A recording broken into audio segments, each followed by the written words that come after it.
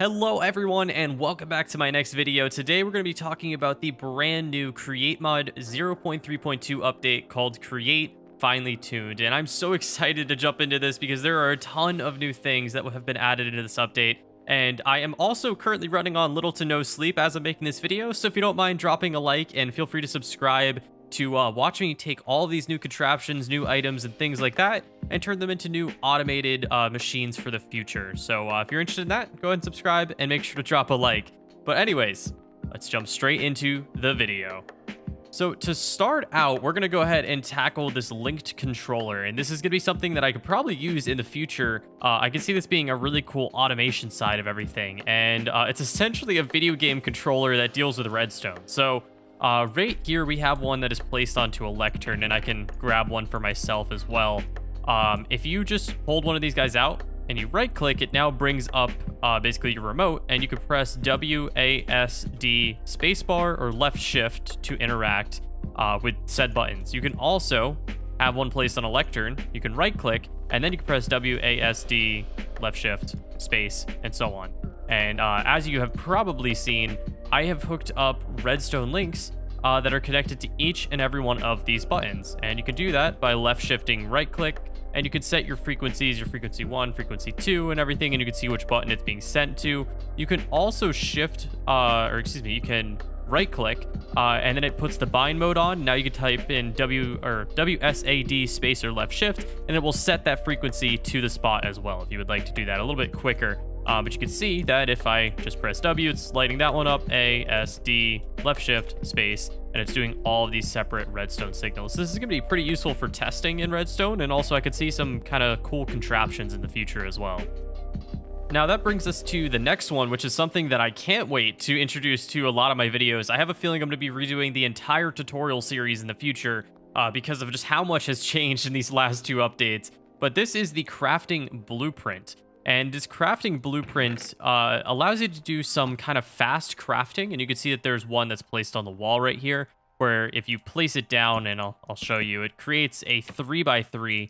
And if you right click in any one of these circles, you can just set a recipe. So I can set like the recipe for a crafting table, click set. And then as long as I have the blocks in my inventory, I can just right click on this and it will auto craft exactly what I'm looking at. So you can see here, I can auto craft some slabs, a chest, sticks, pressure plate, buttons, all at the same time, and I can add more recipes and remove them based on what I'm looking for. Gonna be super nice, especially for those crafting recipes that are just super complicated and so many different items that you can just right click and it'll immediately craft it for you. Another quick little thing to keep in mind though is you can set your crafting recipe and set an additional secondary display slot. So you can see that I have a crafting table with a little plank in the front. Not entirely sure what that would be used for, in my opinion, but we'll see maybe in the future. Maybe this will help with other mods and things like that. Now, the next thing that we're going to cover is the copper Backtank. And now this item is going to be used in a lot of the future items I'm going to talk about. But I want to first talk about that if we go ahead and click this on and we right click to put this onto our back, it basically takes up our chest plate slot. You can see it's on my back. You might see it glitch out a little bit depending on if you're using shaders or not. It seems like it doesn't want to glitch out for once, but it just basically is a little backpack, little cogwheels that spin. And if you combined this with, let's see if I can get these guys. So if we take this copper Backtank and we combine it with the new diving boots and the new diving helmet, we get a pretty cool combination. And I have a feeling a couple of you guys already know where I'm going with this, where if we take our diving helmet, our diving boots, our copper Backtank, if we look at these individually, the diving helmet will actually give us a water breathing effect. It'll slowly drain the air pressure from the back tank, which I'm going to cover on how to refill that in a second. But it will give us water breathing. And then we have diving boots, where the wielder is going to sink faster. It's not going to be able to swim, but we're able to walk and jump underwater. And one other kind of cool little thing is that we're no longer affected by mechanical belts. So definitely kind of keep that in mind. But let's give it a test. I've gone into survival mode. We fall into the water. You can see that we have about 15 minutes left. You can see next to our air bubbles, which is a crazy amount of time to be able to be underwater. So we can actually build some pretty cool underwater bases. And you can see I can move around pretty well. I can jump about 2 to 3 blocks, it looks like. I could be a little wrong. Maybe it's only almost 2 blocks. Yeah, like 1.5, 2 blocks. And you can see we could be underwater for quite some time. If you can't get out, though, just take your diving boots off, and then you can just swim out. And that brings us to, so how do we recharge our copper back tank? Because you can see that it's now going to be used in this system, and we're 100% going to be using this in a lot of future machines I'm covering in the rest of this video. So how do I recharge it? Because the description says it collects pressurized air at a rate depending on the rotational speed, which was something I didn't really know what it meant at first. Well, all that means is that you need a power source that's rotating, and then you're going to take your air tank, which I have about one that's half full. You're going to place it underneath, connected to either a shaft or something that's connected, and you're going to watch it suck in air and actually start charging up. And it's going to take time depending on how fast the rotational force is spinning, but once you have it set up, you can just leave it there and let it process until it's filled up, and then you can take it back off the wall and use it again in the future. All right, the next thing that I'm going to cover is the precision mechanism, and this is something that is quite interesting to talk about. And in order to talk about this precision mechanism, we're going to have to talk about the sequenced assembly recipes. So there's an entirely new way of crafting inside of the Create mod with some things, and that's really displayed by the precision mechanism. So if I right-click on this, if I left-click on this to see how it's made, it says sequenced assembly. And this is quite confusing in the beginning. It basically, if you have a golden sheet, you need to have a deployer that's going to be deploying a cogwheel, then a large cogwheel, then an iron nugget, and do this 5 times over, and then you have a 67% chance to get the precision mechanism, or you have a 33% chance to get random junk. So let's show this in an example, because this is a little bit complicated. So we place our golden sheet on a depot. We're then going to place a cogwheel right into our deployer, and you can see if we pick this guy up right now, we have an incomplete precision mechanism. So we've actually only done one. It says next deploy the large cogwheel and so on. So deploy our large cogwheel, pick this back up, deploy our iron nugget. And now we're gonna have to repeat this process all the way until we are finished. So let me go ahead and fast forward for that.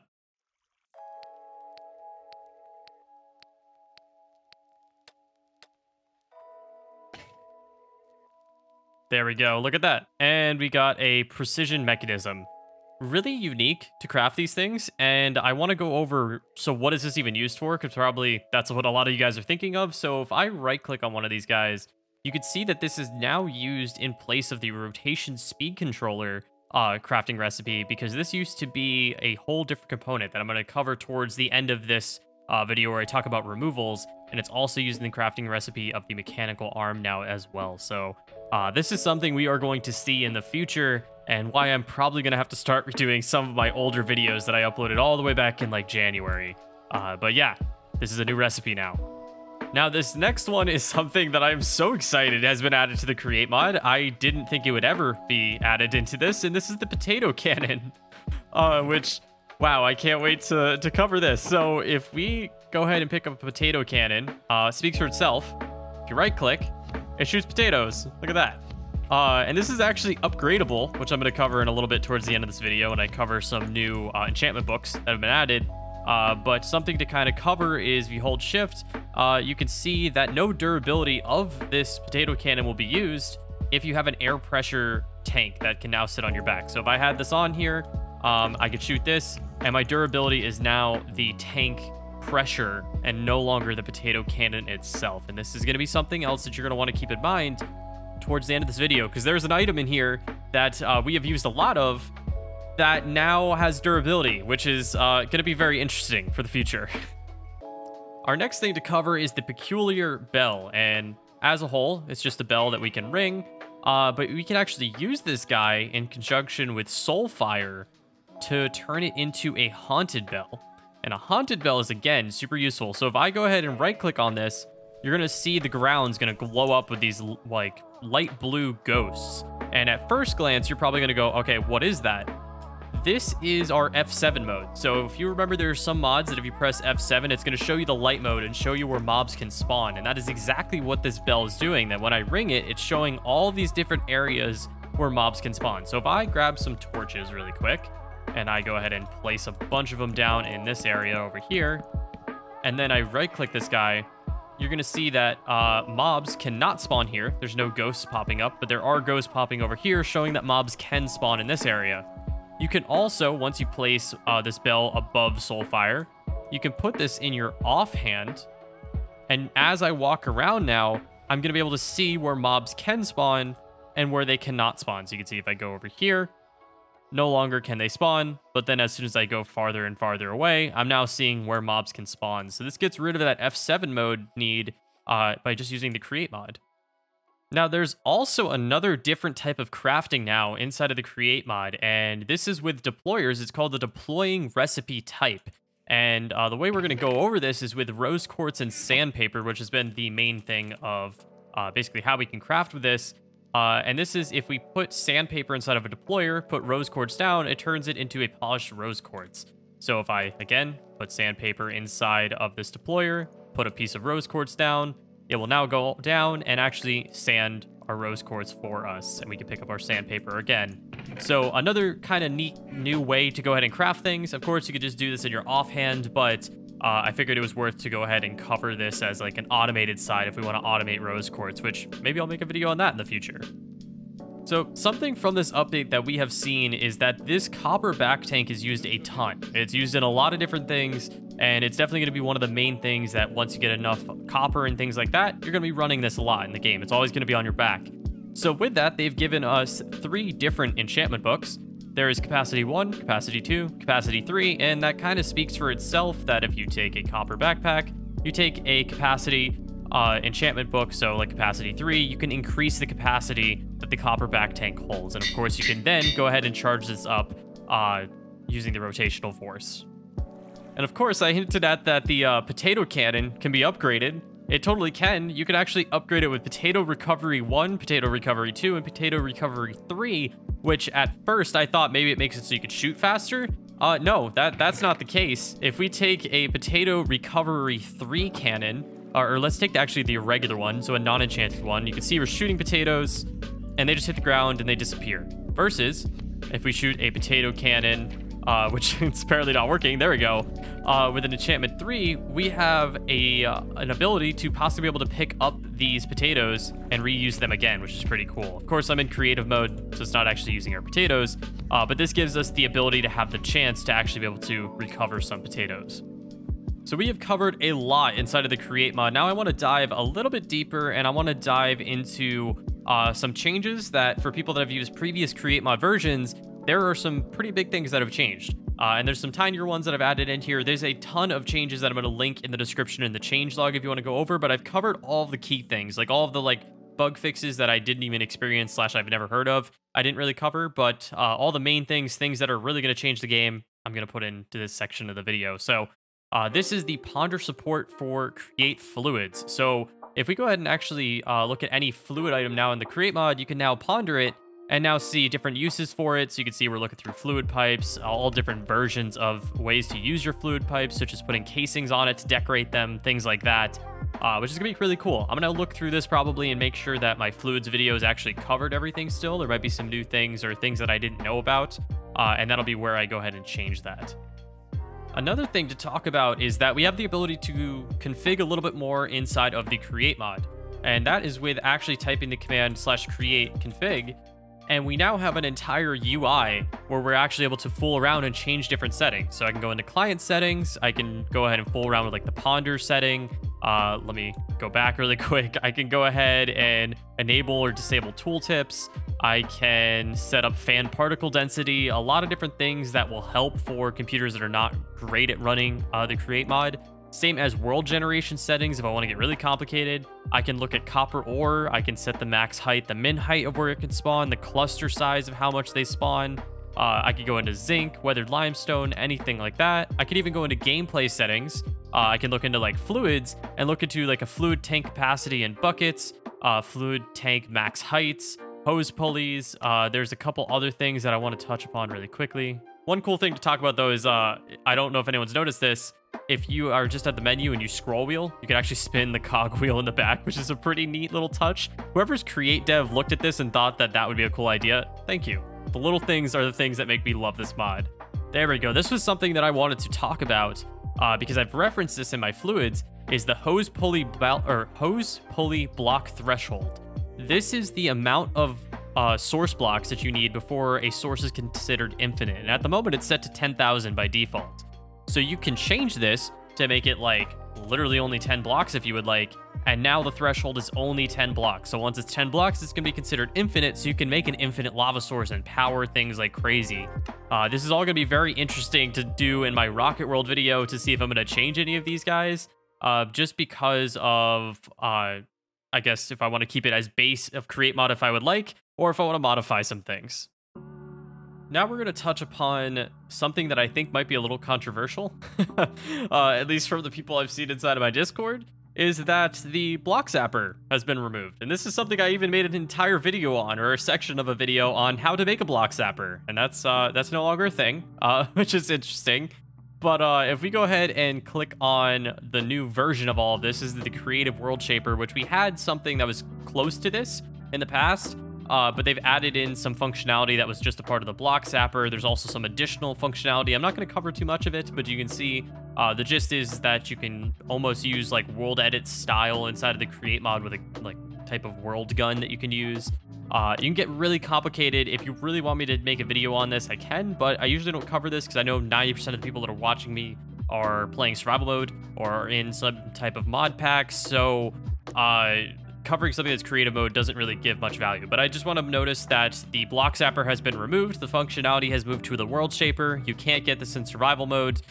This is going to be super useful for like builders that want to build in creative mode. Speaking of removals, we've also removed the Deforester, which I'm not too upset about because there was not too much of a use for it. And that's solely because of the system. Something that we used in the Mechanic Crafters a lot is that if you take a mechanical saw, place it against the oak log, take a hand crank, and then just right click, it will actually go ahead and take out the entire tree, just like so. Which was the entire point of the Deforester, except the Deforester was super expensive and had durability, and it was something you didn't use till the future. Well, that's been completely removed, and you could just use this system now, which we've had in the past. I slightly covered this in the past, but something I wanted to cover here is that the integrated circuits have been removed. This is something that was used in the rotational speed controller crafting recipe. So this was something you needed mechanical crafting for, and then you also needed lapis sheets, which have also been removed, which I guess that was basically their only use. Kind of a little confused on why they removed them. I thought it'd be something kind of cool to decorate with maybe a little bit.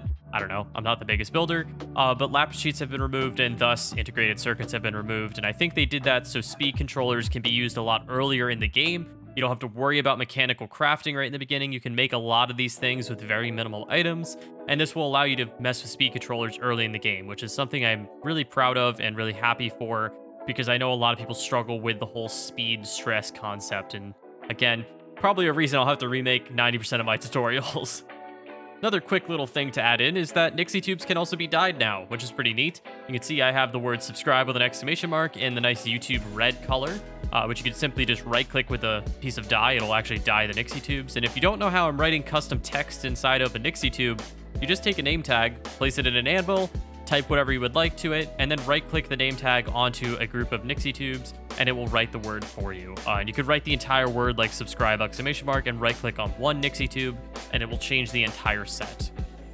This is something else that I didn't know if I was going to show off in a video like this, but spilled milk can now remove effects of entities, and I think this might be something that will be kind of neat to maybe have in like an adventure map or something like that in the future. But the gist of it is if I take our splash potion of poison and I poison our cow right there, I can now go ahead and turn on our milk. Our milk is going to be pulled through our system, slowly but surely, placed onto our cow just like this, and actually remove the effect that he had. So you can see it didn't even kill him. Granted, poison wouldn't really kill him, but you could see we still have the poison on us, but no poison on him. So that's it's a pretty neat little thing. Maybe something we'd use in an adventure map or something like that. Another thing to talk about is that saws now yield more planks, but in result of that, saws can no longer process stacks. And this is something that, again, I didn't find out until pretty late into the game. If you take a group of logs, so we'll just take a stack of logs, you can actually throw a log onto the saw. It will go ahead and process into a stripped log. Then you can put a stripped log back onto the saw, process it again, and it turns into planks. And you can see, well, it's turned into some number of planks here. But the old pattern was that you could take an entire stack and process the entire stack at once. You can no longer do that. It only processes a section, but you can see you can just hold this down and it will continue to go. Maybe I'll build some kind of automated wood chopping area or something in the future. Just a nice, simple design to kind of alleviate this entire process. This was another thing that I was debating on if it was worth it to put it inside of this video, but mechanical arms take less power. Doesn't take much power anymore now to actually use them. Again, this was something I avoided a lot in a lot of my designs. I didn't use mechanical arms because it just cost too much power. It was kind of pointless to even use them. So now we can use them a lot more in our designs. Some cool little recipe changes I figured we'd talk about is the chocolate melting feature now. So if you actually take chocolate and put it inside of a basin that has a mixer above it, so you can see we throw bars of chocolate in here, it will actually mix it and turn it right into, as I'm getting a ton of achievements, right into liquid chocolate. So we're kind of reversing the recipe. And you can also do that with honey liquidification. I think I butchered that word a little bit, but if we light the blaze burner, we can throw in honey blocks, and this will do the same thing. This will actually go ahead and liquefy it and turn it into liquid honey. And then we can also now honey compact as well by taking honeycomb. We can throw it into our basin, and a basin will actually press this right into honeycomb blocks. Now, this was one of the things that I hinted at in the beginning of this video, is that extendo grips now have a durability. This was one of the biggest things to craft because you could just have unlimited reach, and it was great for fighting other mobs and players. Well, now there's durability to this, but there is a way to actually make it so it's unlimited, and that is with a copper Backtank. So if you equip the copper Backtank onto your back, you now use the extendo grips durability, use the copper Backtank's durability instead of the extendo grips, which could be a little balance to it. One thing is, though, is that you're no longer going to have a chest plate, so you're going to have less armor than if you had like a netherite chest plate on or something like that. So just kind of keep that in mind. But I figured this is definitely something I should cover inside of this video because I know a lot of people are going to be maybe a little upset or a little confused about the extendo grip being able to be broken now. Another quick little design thing is that Soulfire blaze burners are now a thing. So if you take a blaze burner and you take soul soil and flint and steel, so you right click, turns to a fire, and then you right click with soul soil, it now turns into our soul fire blaze burner, which is a nice little upgrade, a little cool decoration, especially perfect if you want to make some kind of types of lights inside of your building. And this leads me to another video that I made in one of my tips videos, is that spawners can no longer be picked up. You can actually use a minecart to attach it to a spawner, and then you used to be able to take a wrench and then just simply shift right click and pick up the entire spawner contraption with the spawner inside and then move it to wherever you would like. That can no longer happen. You can change that in the create config command. So if you type create config and went into this config, you can actually change this in your settings, but this is going to be based off of the server that you use or anything along those lines. But something to keep in mind, though, is that you can attach it to a minecart and then move it around via rails and things like that. So there is still a way to move them around. It's just not going to be as easy as before. And going along with the whole minecart contraptions, they can no longer pick up obsidian, and you can see that by me attaching this minecart, trying to attach it to this block of obsidian, you can see it's no longer attaching to obsidian. I don't think this will cause too many issues because I don't think many people have used obsidian onto their contraptions, but makes sense. Obsidian's super difficult to break. If you could just attach it to a minecart, it kind of cause some problems. And that leaves us to the very last quick little update, is that create palette block drops now drop their variant. They don't drop the exact block. So if I mined this andesite pillar, it would drop a block of andesite. It wouldn't drop andesite pillar. But of course, you could use like a stone cutter or something like that to actually change those blocks if you wanted to do something along those lines. But I figured I'd point that out, even though I don't think I've seen many people use create palette blocks. You can see, if I can pull them up, all of these different blocks will now drop their variant instead of dropping themselves. But yeah. Thank you guys so much for watching this video. I really hope you guys enjoyed. It's been a ton of work to get this video up and running all in one day. I'm literally recording, editing, and uploading this video in just a couple hours. So, yeah, this has been a day. I'm gonna get a coffee after this. All I ask is if you enjoyed it, drop a like, feel free to subscribe. I'm gonna be making tons of different machines in the future, of all using these different conjunctions of blocks and designs, and maybe even remaking my entire tutorial series if you guys want that. So let me know in the comments. Feel free to subscribe for more content like that, and definitely feel free to drop a like. But other than that, thank you guys so much for watching, and I will see you guys all in the next one.